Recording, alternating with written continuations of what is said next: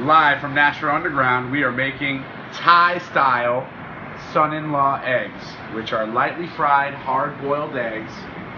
We're going to lightly drop these into the oil, okay? Around a little bit.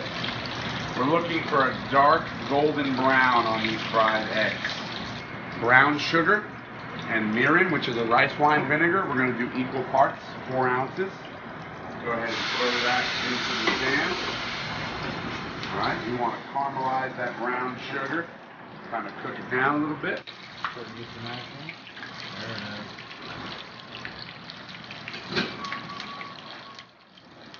What we're doing here is burning all that alcohol out of that rice wine vinegar, so we get the flavor from the alcohol without the side effects.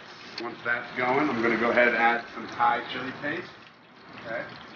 Some fresh honey, some sriracha,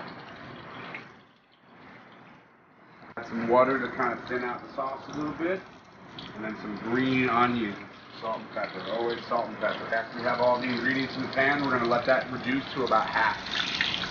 These eggs are almost where we want them. Once they're golden brown, this is the color we're looking for here.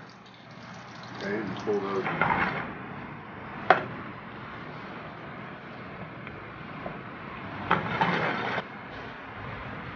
Alright, boom. Exactly what you're looking for. That soft boiled egg in the middle.